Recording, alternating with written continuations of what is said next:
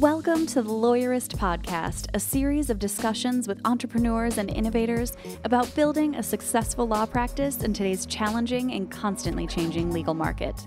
Lawyerist supports attorneys building client-centered and future-oriented small law firms through community, content, and coaching, both online and through the Lawyerist Lab and Accelerator. And now, here are the co-authors of the Small Firm Roadmap and your podcast hosts.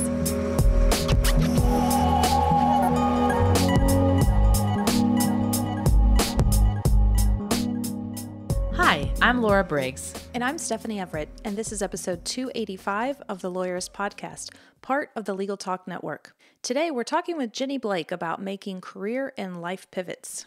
Today's podcast is brought to you by Belay, Back Office Betties, Text Expander, and Case Text.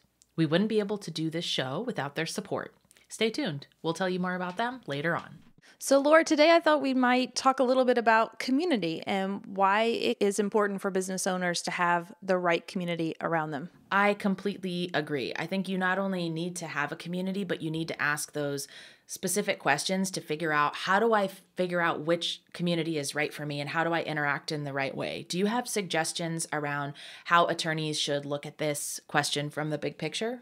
First, it's obvious. Yes, you need a community. You need help. In Lab, we offer coaching. You're a coach, I'm a coach, and we have other coaches that connect with people for these one-on-one conversations.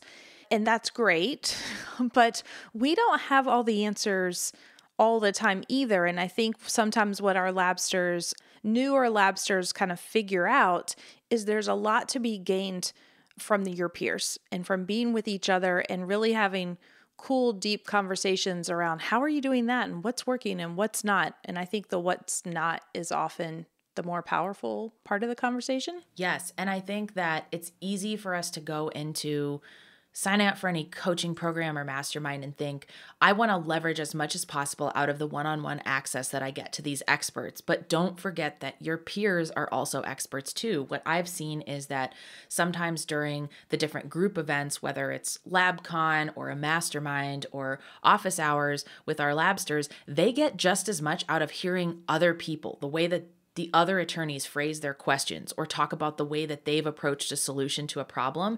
And so we love helping our labsters one-on-one, but don't forget about this great community that you can build around you as well to learn from their experiences. And sometimes the biggest takeaways that you have are, you know what, I never thought about that problem in that way until I heard this other person talk about how it's affecting their firm. Yeah, I couldn't agree with that more because I often hear people come away and say, I didn't even realize I had that problem. And then I heard somebody else ask about it or bring it up and it totally resonated. And now I see it differently, or I see how I was suffering from that too, and I didn't know it. And so that can be very powerful. What's also important is, and we kind of started to talk about this, is making sure you're in the right room with the right people. And what I mean by that is people who are going to approach problems or approach the practice of law, or in our case, how to run the fact that you're running a business in a similar way. Because there's nothing more frustrating than being in a room of people and hearing things. And unfortunately, in the lawyer world, this still exists, like, oh, why should I be on the cloud, right? Let's just take a ridiculous statement. Like when you're in a room with that person, if you're trying to build the future forward client-centered law firm, that's very frustrating. Yes, the right community can push you forward, but the wrong community can hold you back, because we like to think of our communities as places where people can brainstorm and talk about different ideas and share their experiences without saying, oh, I have the definitive answer. And so it can be really disheartening when you finally say, you know what, I think I might have a challenge and here's how I want to present it to my community. And then people shoot you down and tell you, oh, you're thinking about that all wrong. That's not even worth your time. I tried that and it never worked. That can keep you stuck. And so the people that you surround yourself with, that's a really important decision that you need to think proactively about. How am I going to surround myself with people who think about the practice of law and the business of law in the same way I do, that we're future oriented, that we're willing to ask difficult questions, that we're willing to try to push each other forward rather than focus on some of the more negative aspects or bad experiences that people have had, because it's really disheartening and frustrating to go through that kind of experience when you feel like you're trying to use people as a sounding board and all you're hearing back is that you're getting shot down on every front. And we really strive to make sure that our communities are future focused and solution focused with each other. Now we've got a brief sponsored conversation with Trisha Shortino from Belay, and then my conversation with Jenny. Hey, everybody. I'm Trisha Shortino, the CEO of Belay. Belay is a staffing organization, a 100% remote staffing organization. And I've been with the company for 10 years, leading a 100% remote organization focused on delegating so you can do what only you can do. And that's such an important point, and it's one that lawyers really struggle with, especially our solo and small firm lawyers. So can you talk a little bit about the mindset and what you have to think about as you're coming up on delegation itself as a topic? Where do you start with that? Yeah, I mean, you start with recognizing you can't do it all, which for all of us is a hard place to sit. You can, right? You can do it all. You can work 80 hours a week and you're going to land in a place of burnout. You're going to land in a place where you're wasting time and energy, spending hours on low transaction, low ROI items. And you might also have some repercussions on how that suffers as it blends into your personal life and spending too much time working and it taking away from the time you're able to invest in your family and your hobbies and things like that. So we really, really believe to be the best leader you can be, delegating and doing what only you specifically can do is so important for you to have maximum health, for you to work normal hours, to get out of the grind and live truly your best life. So we are a huge proponent in evaluating what it is you can stop doing and someone else can do it for you. I love that spin on it because we often think about delegation as getting more of your time back so you can do more things at work, but it really allows you to have that nice balance with your life too. I think a common place where people get stuck is, okay, I recognize I'm doing too much, I'm working too many hours. How do I figure out what are the things that I should outsource to somebody else first? Yes. So we have put together something for you guys today. We have put together a delegation matrix, and we're going to share that link with you later on today. This matrix will really be a great first step for you if you're really not clear on what you should stop doing. It's a good little exercise worksheet you print out and go through that will allow you to really create grids and rows of the things you know you must do, things you know somebody else who had a great skill set could do, and then the things you like and enjoy you want to keep, and the things you dislike. And once you go through that delegation matrix, it will become pretty clear to you where to start. You will have a really good list of the things that you don't like and you're not great at, and you know you don't need to do, and then you can start there. That's the perfect starting point. And I think it's also where a lot of our Lawyerist Lab members tend to get stuck. They feel really overwhelmed by the steps that come after recognizing what the tasks are that you can delegate. So can you talk a little bit about taking that list and kind of transforming that into a job description? Yeah, well, so there's two things. You have this great list, and you can go in two directions. You can say, okay, is there somebody else on my team, in my office? Is there anybody else I work with if you are not solopreneur? That could help with some of these items, likely administrative. The second thing is, do I need to hire somebody? So if you get to the place where you say, okay, there's nobody around that can help assist with these items that I need to get off my plate, then you're probably in a position where you need to hire somebody. And that is when we talk about creating a really good job description. So the job description is a great area to spend a lot of time really cohesively thinking about what this person needs to do for you. Soft skills, hard skills, the practical work, but then how you need them to show up for you as well. Getting it on paper. There's so many templates out there you can use to create a great job description for whatever that role might be to support you. How do you know that you're hiring the right person? Because you're likely to probably get a lot of responses if you write a great job description. Yeah, so that's one of the things we love doing at Belay. We receive thousands of resumes every month and only hire 1% to 3% of the people that we work with. So we have honed in on how to interview and vet people for hiring. Think of hiring as a pretty long process. You're going to go through your resumes and pick the cream of the crop. There will be some quick yeses and nos to filter through. From there, you're going to decide who you want to potentially send some pre interview questions. So, this is a good one for a lot of people. Don't interview every single person or every resume that you think looks great. Send them some pre qualifying questions. Ask them to send you a video. You can get a great evaluation of somebody. If you ask them to answer 2 or 3 questions in video, you can determine from there if that person is valuable or comes across in a fashion that you would like to actually interview that person.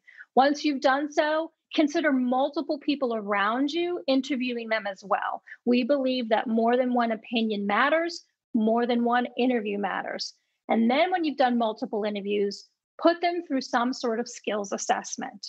Give them some sample work to do. Let them prove their skill set matches what they say that it is. Perfect. If you're ready to get started and need some ideas to get those creative juices flowing, Belay has put together a list of 25 things that attorneys specifically can delegate. You can get a copy of that at belaysolutions.com/lawyerist. Thanks so much.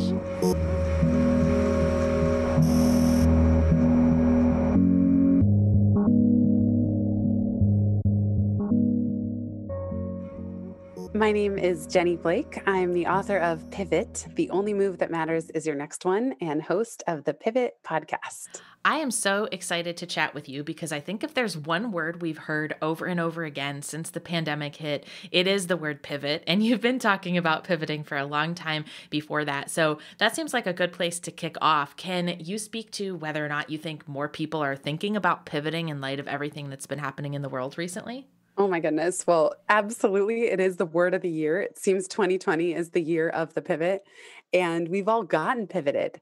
That's what's been so wild about this pandemic is that as a planet, it's as if somebody took the snow globe of the world and shook it up. And even still, all the little particles haven't settled yet.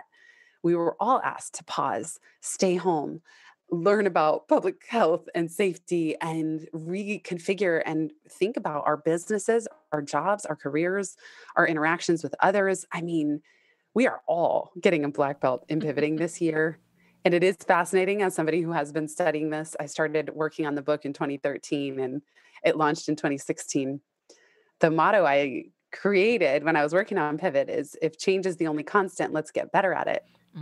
And I knew that the nature of reality is that change is the only constant. If there's one thing we could bet on, it's that things are not going to be the same tomorrow, a year from now, 5 years from now, especially with the economy accelerating the way that it was even pre-pandemic with globalization, automation, outsourcing, the pace of innovation. But I don't think any of us could have anticipated the sense of daily unyielding change that has been happening during this time, where there's really no ground to stand on. We've all heard this phrase, the new normal. There's no new normal. It's different every day.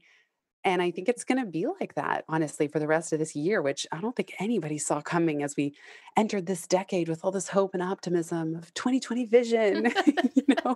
Yes, we might be getting it, but in a very different way than we expected. And it feels like a lot of that 2020 vision has really shifted to, okay, I'm just going day by day now. I'm not going to try to plan a month or 2 months in the future. We're going to go with this little bit smaller. So I think one of the things that's happening for a lot of people and some of our audience as well is this extra time at home, whether it's because you're not commuting or you've just had to rearrange your business in a new way. It's making a lot of people think about what they're happy with in their life. So they might have been going at a frenetic pace before the pandemic and are now realizing, hey, maybe there's some things in my job or where I'm at with my career that aren't perfect. So how do you really know when you've hit a plateau in your career and that it's something that you should take seriously and think more on? Yeah, I love this question because oftentimes our pivots or pivot points or plateaus come as a product of our success, that whatever we were doing or attempting to do worked.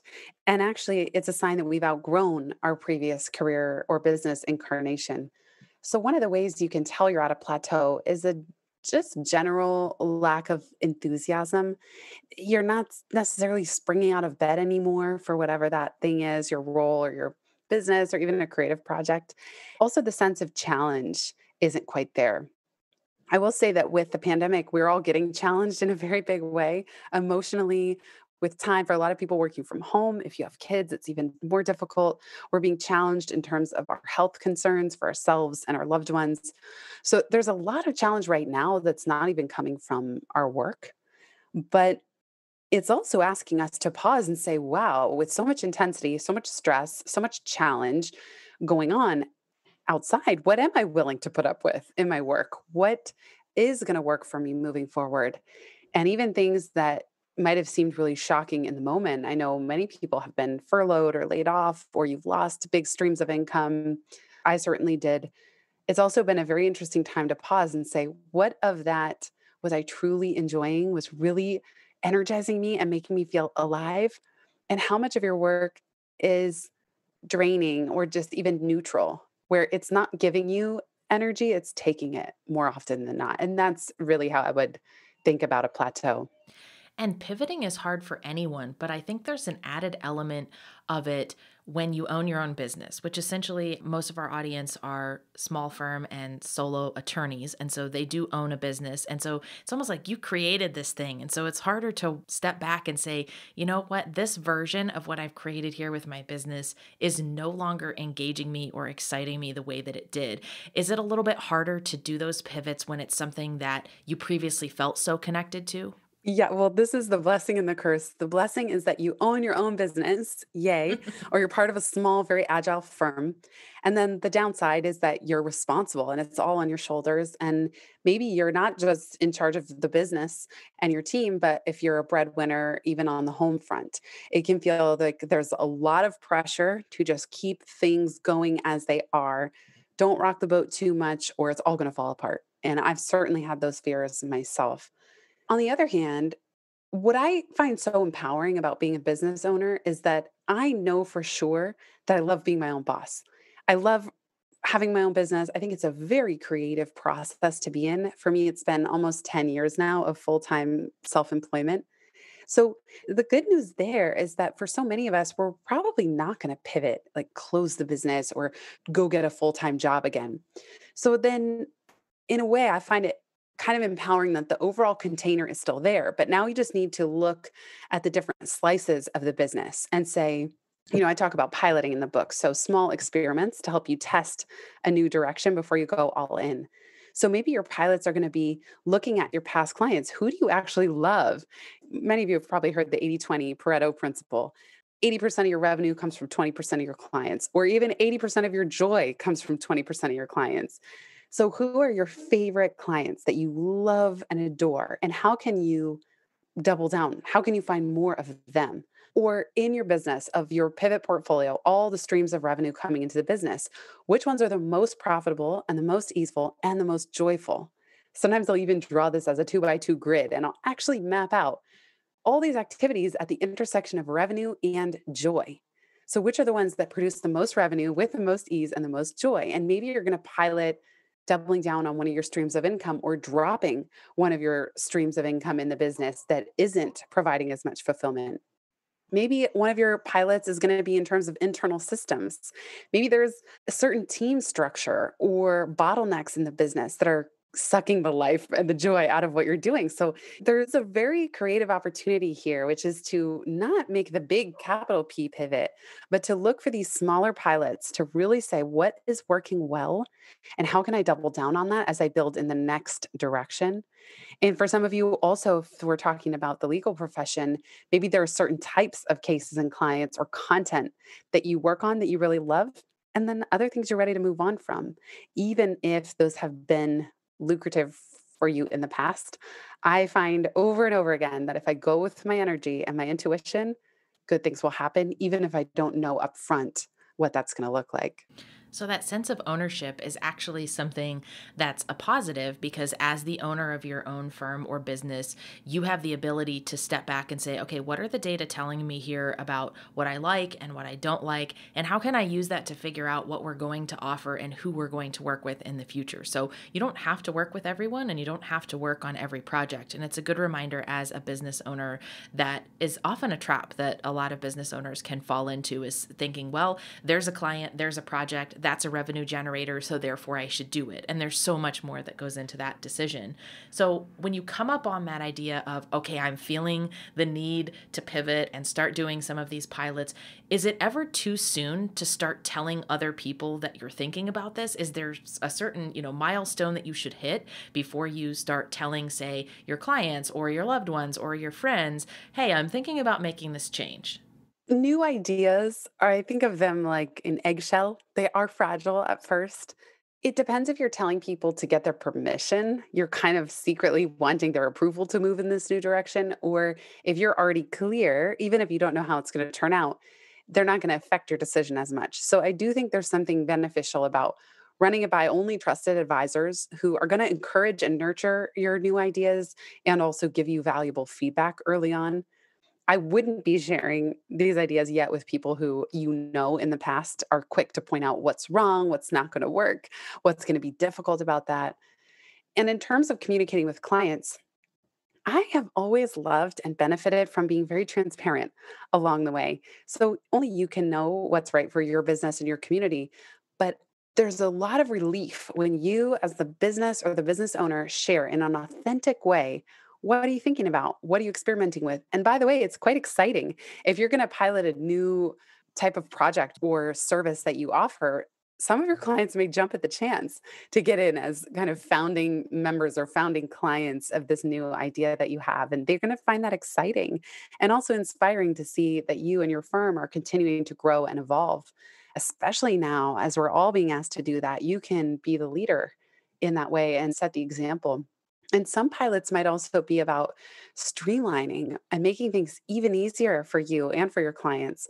So it might not be that the work itself changes that much, but there are certain parts of the process that are very inefficient or that drag you down or that create a lot of extra hassle for your clients. So maybe there's a new piece of software that you're going to try out that actually is in service to them. So I think what happens before communicating any new idea is what one of my clients calls a listening tour.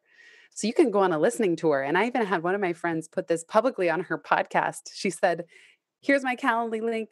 Book me for 20 minutes. I want to hear what's on your mind during this time. And you could certainly do that with your clients so that before even deciding what's next or sharing that out, you're actually listening and hearing in their own words what's on their mind, what do they need, and what would be most beneficial. I love that because it's not just all about you. It's about thinking about those other people as well. And I think a lot of us suffer from this feeling that you're going to be judged by other people for stepping back or walking away from something that maybe those people perceive as valuable. And I don't know if this was your experience, but many pivots ago, I used to be a middle school teacher, and it wasn't necessarily that I saw the signs leading up to the fact that that was not going to be sustainable for me. It almost felt like it smacked me in the face. One day I was just like, nope, this is not going to work anymore. Do you have any advice on how to tune in to some of those red flags and feelings sooner on so that it doesn't become this thing that hits you all of a sudden? Or maybe that's just the way it is, that it hits you all of a sudden. I'm curious about your insight on that. Yeah, well, I love hearing your story and how you pivoted. Well, that's a big one. Yeah. Someone said to me, this was in the context of relationships, but they said, isn't it interesting how once you've had that big aha realization, you look back and all the yellow flags turn bright red. So So true. what were, yeah, like all these little things that were yellow flags in the moment where you thought, is that weird or is it just me? They turn red when you look back after that big revelation. And I love your question, which is how do we get better at noticing those yellow flags and honoring that earlier on? One thing that helps me, and a big mistake that I see pivoters make, is conflating listening to their gut or hearing their intuition and then having to know what to do about it or having to communicate it. So let's say I'm going to use the relationship example, which of course applies to career too. Deep in your gut, you know this isn't the right relationship or you're ready to move on, but you almost won't let yourself even hear that intuitive hit because, oh my gosh, I can't even imagine. How am I going to end this? When will I going to say it? How are they going to be upset? Okay. And all the laundry list. The same thing in our business. If there's a whisper in your gut saying, this is not the right client for you, or this is not the right direction, listen before you even know what that means. So allow yourself, it does take courage to hear that thought and have it be scary and have it be like, no, come on, I can't possibly let go of that type of business, or whatever the message is going to be. and just let it exist. Let it be a question where instead of saying all that could go wrong with this intuitive hit, with this, what this information is bringing you, you start to ask, I wonder how that would work. How would I start to make this shift? What would that look like? And don't even worry yet about how to say it publicly. That's last. And I find that often we get intimidated and we confuse or cloud our own thinking by worrying, what are people going to think? Or what are they going to say? Or will my clients be upset? Or will my family think I'm crazy? And none of that is helpful when it comes to actually listening to our intuition in the moment and in the first place. Perfect advice. We're going to pause to take a break to hear from some of our sponsors. And when we come back, we'll be chatting about how to actually lean into that pivot. Support for today's episode comes from Back Office Betties, the only virtual receptionist service exclusively dedicated to small law firms that offers a plan with unlimited calls.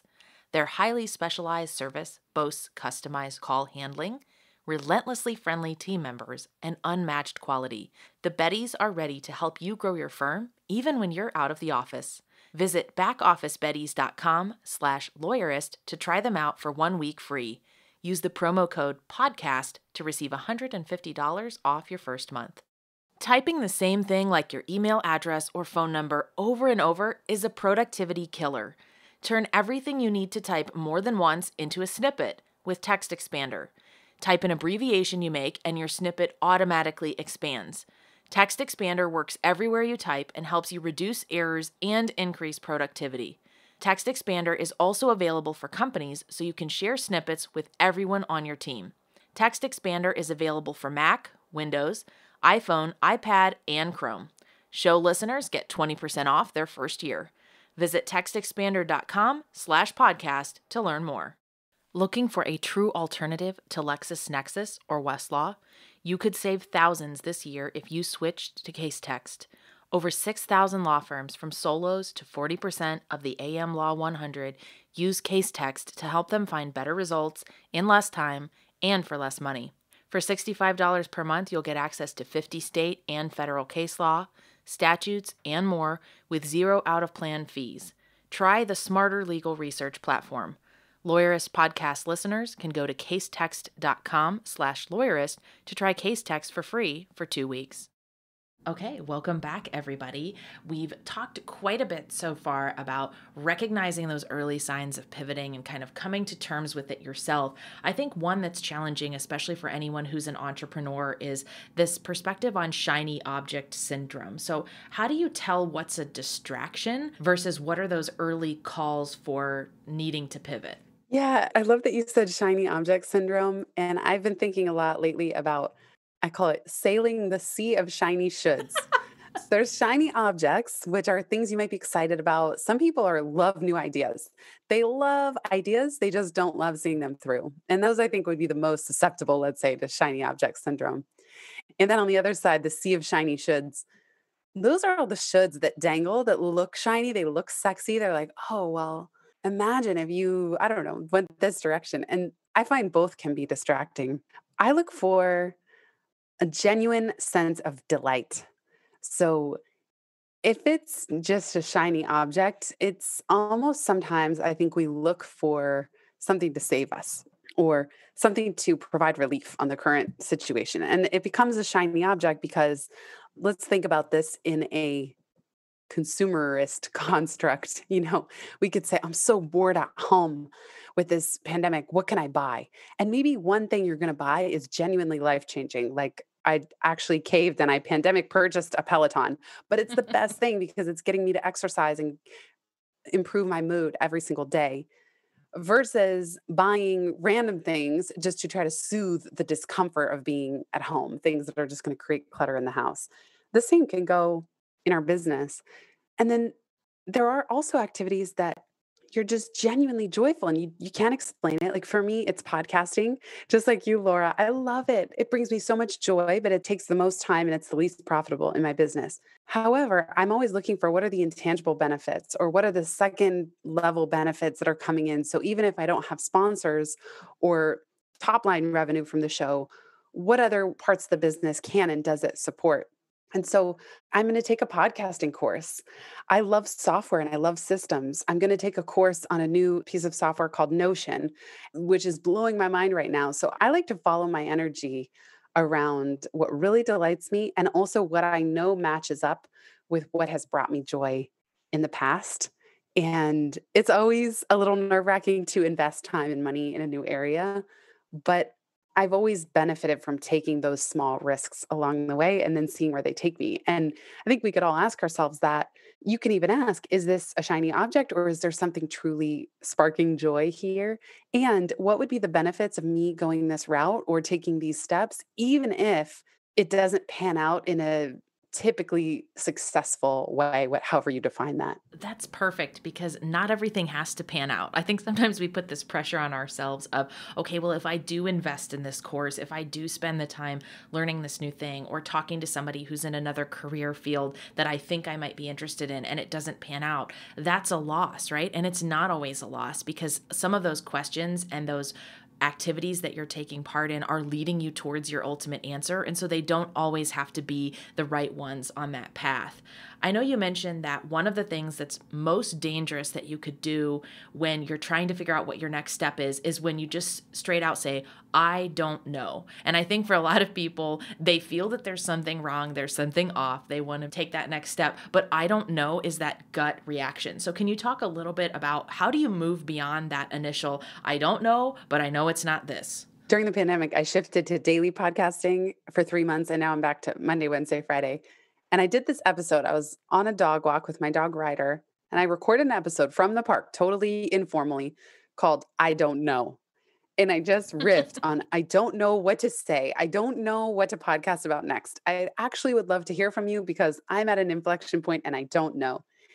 And sure enough, as it always goes, this ended up being one of the most popular episodes that I've done this year. And people keep commenting. And there was something comforting about maybe that permission or just the admission that sometimes we reach a point where we don't know and we need to ask for help and input and feedback, especially from the people that we're trying to serve. So it was actually very freeing and helpful for me to say that. And then many people did fill out the survey, my listener survey. When it comes to pivoting, and even when, let's say, you hire a coach or you're working with somebody, when you say, I don't know, as a coach, I always, and I share this in the book, I always like to say, what if you did know? Or just try, or make a guess. What does your gut say? And whenever I ask, what does your gut say? And someone says, I don't know, that's where I challenge. I'll say, sit with it, close your eyes, get into your body. Really, what does your gut say? And if they really get into their body, out of their head, you can almost see the thoughts swirling in their head start to settle. They settle into their body. There's always something there. There's always a next clue that their gut is whispering something, even if it's something you don't want to do anymore. And the empowering feeling of just saying that out loud is what will start to open those doors to what's next and just take the pressure off that you have to have all the answers up front. When you're pivoting, that's impossible. And especially now, this is the great equalizer because none of us have any clue how to navigate a pandemic or if what we're going to do is going to work. So in a way, we're actually all in the same boat. We're all in this together. We're all fumbling around and none of us have the answers. So isn't there something freeing about that? And there's absolutely something freeing about the fact that you're saying, hey, you have some of these answers, even if you don't have all of them, but you have to slow down and really think about it and listen to your intuition. And I think part of that too goes back to the fact that it's so easy for all of us to fall into the path and the routine of doing. And we miss those yellow flags along the way of things that maybe aren't aligned, but we never really stop to ask what that next step would be. And that's why that I don't know gut reaction is so simple to go to, because it's like, well, I don't know. I know something's wrong, but the easiest thing for me to do in this moment is answer that I don't know and hope that somebody else has those keys for me to figure out what that next step is. But you actually have them yourself. And sometimes that can come from sitting and thinking about it or talking it through with somebody else. And I think that's really powerful for our listeners to think about. Another challenge that I imagine comes up with pivoting is there's also just the reality of the situation that if you're in a position where your pivot has to do with your job or your source of generating income, you are going to be exposed to income gaps. And you talk in the book a lot about shifting your mindset out of scarcity, because when you're trying to pivot and also have in the back of your mind, but if I even explore this route, I might be giving up my source of money and revenue. Can you talk a little bit about how do you move yourself from that mindset out of scarcity to the one that is more focused on the opportunities in front of you while balancing the reality of needing to generate income? Yeah, I love this question because there's so much fear right now as a baseline around our livelihood. And then in general, whenever we're making career or business related changes, it does seem to threaten our livelihood. So there's inherently more fear than we might have just picking out what to wear or even where to live, because our career provides for ourselves and our families and our lives. So, what I noticed when I was leaving Google back in 2011, I was obsessed with this fear. What if I fail? What if I end up in a van down by the river? What if I go broke and I lose my savings and I have to sell my house and my car? And, the list went on. I realized my tendency to create this movie about the worst case scenario gave such a megaphone to the fears. I thought, well, all right, I can't really make the fear go away. That's going to be there. But what's on the other side? What's the other possibility that could happen? And I started to ask myself, what if I leave Google and I earn twice as much in half the time? So every time I had the fear, what if this all falls apart and I fail? I would ask, well, what if I earn twice as much in half the time? And now, 10 years later, I've adapted that to become an ongoing question in my business. How can I earn twice as much in half the time with joy and ease while serving the highest good? And that orienting question helps me stay focused on the how of doing that with joy and ease while serving the highest good, so that I'm not only obsessing over the fear and the scarcity and what could go wrong. And I think we're so creative, humans as a species, we're so creative, especially business owners and entrepreneurs. Creative problem solving is your jam. Resilience is your thing. Like being able to ride economic dips is in your skill set. You already have the tools and the resources to solve these problems. So why not you? Why not earn twice as much in half the time with joy and ease while serving the highest good, even during a pandemic? Like, if we just at least allow ourselves the possibility by asking that question, that already will open the door for that outcome. Whereas focusing only on what could go wrong and what might break and how we save every last penny may just keep our focus there. And then we're not even opening the door to the abundance that could come in if we set our attention there. That's so interesting because we often only think about those what if questions as being a negative thing. What if everything falls apart? What if I lose my job? What if I don't have income? What if this is a mistake? But what if questions actually go both ways? It's just like you said, what if this was an opportunity to make more money in less time? Or what if this was an opportunity to serve and impact more people? And so that's a simple mindset shift and reframe that everyone can use to start thinking about how you can pivot successfully. I know you talk in the book about some of the different levels of learning and some of the things that you do after you are piloting some of these early ideas as you're pivoting. Can you talk a little bit about what makes for a good pilot and learning opportunity as you're kind of just dipping your toe into the water of moving towards a pivot? Sure. Yeah. So, pilots, again, think of a pilot episode of a TV show. It's one episode meant to help a network determine if they should pick up the full series. So, as you think about business pilots, a good pilot will help you test 3 E's. Do I enjoy this area? Can I become an expert at it? And is there room to expand, either within your company or within your community or the market more broadly? So, as you think about pilots, and I mean, just look at the restaurant industry during this time. They've been pivoted in really dramatic and drastic ways, and in so many cases, heartbreaking ways. But in order to stay afloat, these restaurants have had to do pilots, like experiment with simplifying the menu, doing delivery only, or pickup orders only, or offering free drinks, or takeaway cocktails here in New York City. I mean, there's all kinds of creative things that these restaurants are trying, and they don't know what's going to keep them afloat. But certainly if they don't try, if they don't do anything differently, that's just not going to work because of all the restrictions in place. It's been very interesting seeing how different restaurants are responding in different ways, given the resources and the interests that they have. So there's a lot of talk that even in the fine dining space, maybe fine dining restaurants that have always been very resistant to doing delivery or pickup orders may start experimenting with that, that maybe people are going to do fine dining from home, which there may be certain chefs or restaurant owners that say, I don't even want to be part of that. I'd rather not be open than serve that kind of client or business. But then there are others that are going to find that to be an interesting creative challenge and possibly a new trend that's happening in the fine dining space. So that's what those pilots are for, is just to help you see, does this work for you and your team? And do you want to do more of it? And that way you don't bet the farm.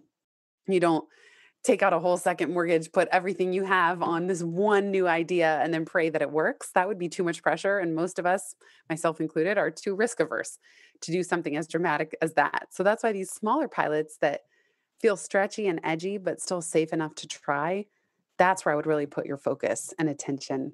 We so often hear language today like dream job, perfect position. This is what I've always wanted to do. And the reality is that very few people end up in something that defines perfect for them for the rest of their life. And I think that's one of the things that I took away from your book, is that a pivot is not a once and done thing. It's something that might come back. And sometimes even the speed at which it comes back at you can be shocking, because you're like, I just pivoted last year. Why am I feeling the call to pivot again? So can you talk a little bit about sort of embracing the idea that this is an ongoing process rather than something where you're like, cool, I found the dream thing. I'm good. I can do that for 20 or 30 years now. Well, that's what I think this year 2020 has shown all of us, which is there's no there, as they would say in the Buddhist communities. That the big secret about pivoting, and I share this in the book, is that we're always in a continuous pivot. And in fact, the people who are the most agile and the most adept know that they're always pivoting. There's always a pivot in progress. And I was laughing as I started to work on this book in 2014, 2015, and I would tell people what I was working on. Every single person I encountered would say, oh my gosh, you're writing about pivots? I need that book. Oh, I'm in the middle of a change right now. Oh, I'm about to pivot. I could really use that book. Or they know a friend or a family member. And so I learned that there was nobody that wasn't pivoting. I mean, that's a double negative, but it's like everybody had a pivot on their mind. Everybody felt that they were heading into a change or coming out of one. And so that's the big secret. And the better we get at this process of looking at and doubling down on what's working, creating a vision for what success looks like, and then looking for pilots and small experiments, the better we get at that process, the less jarring these pivot points become. And even now, during 2020, when there's no solid ground to stand on, we can see that as soon as you think you've figured something out, the world is going to change again, and the world is going to keep changing. So all we can do is keep dynamically adapting and adjusting while leaning on our biggest strengths and the things that are truly at the core of ourselves and our businesses that will provide that steady foundation, that have been the timeless foundation in the past and will continue to be into the future. And that goes back to something you brought up early in our conversation about if change is inevitable, how can I get better at changing? So keeping that attitude going forward, I think, is really helpful. Well, Jenny, thank you so much. It's been a delight to get to speak with you. And I know I've learned so much from you already, and our community will as well. Thank you so much, Laura. It's been a joy to be here. Thank you for having me on the show, and big thanks to everybody for listening. The Lawyers Podcast is produced by Laura Briggs and edited by Christopher Ng. Are you ready to implement the ideas we discuss here into your practice? Wondering what to do next? Well, here are your first 2 steps. If you haven't read the Small Firm Roadmap yet, grab the first chapter for free right now at lawyers.com/book. Next, if you're looking for help beyond the book, then let's chat about whether our coaching communities are right for you. Head to lawyers.com/community to schedule a 15-minute call with our community manager. The views expressed by the participants are their own and are not endorsed by Legal Talk Network. Nothing said in this podcast is legal advice for you.